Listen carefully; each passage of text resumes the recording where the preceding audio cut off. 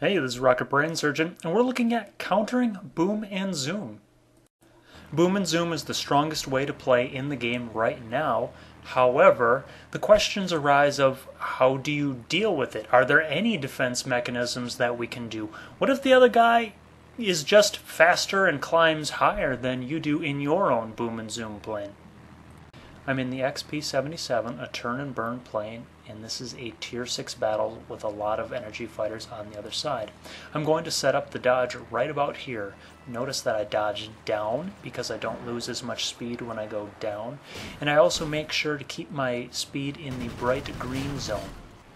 After the dodge, I immediately try to turn around to get shots on my opponent. I've picked up another enemy who is giving some shots at me, so I'm engaging in some random defensive maneuvers, which there was no real rhyme or reason there. I was just spinning around in circles. And when he passes you, that's when you have to be quick on the ball and try to get on his tail. This BF-109E is trying to turn fight me, which is definitely not the right strategy he should be pursuing.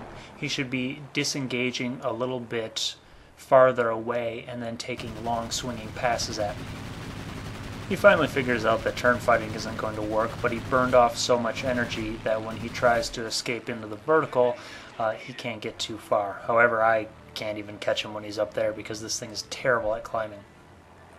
Notice that I didn't try to chase him any farther because that risks a stall. I want to make sure I keep my speed up at all times, and I just have to accept that up there he's pretty much untouchable to me.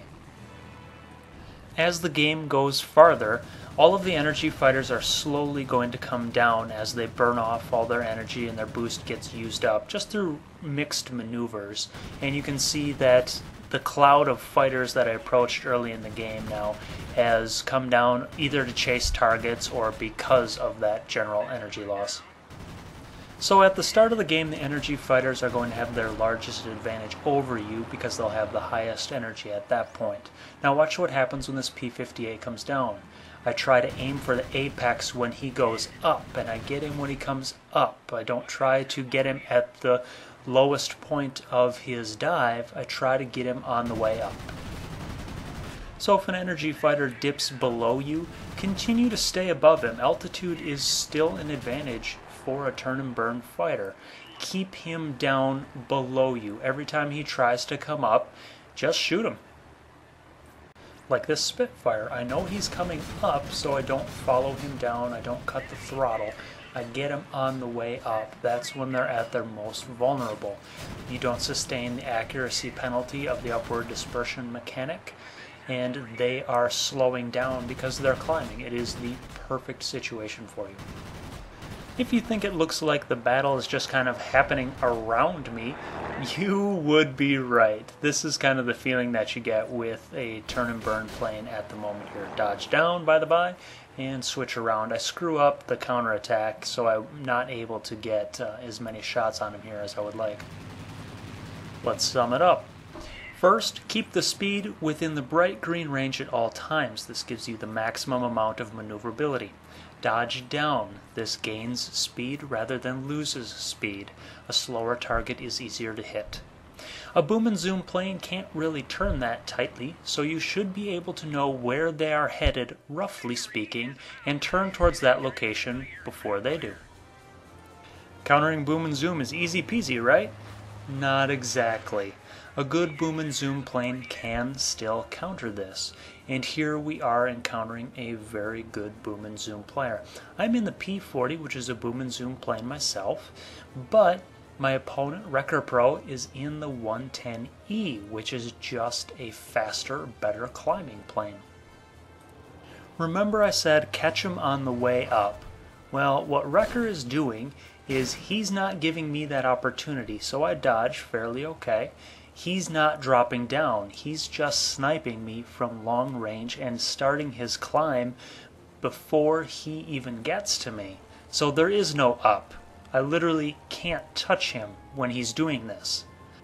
The reason why he's being so cautious is because he knows that my plane can keep up with his plane in horizontal speed.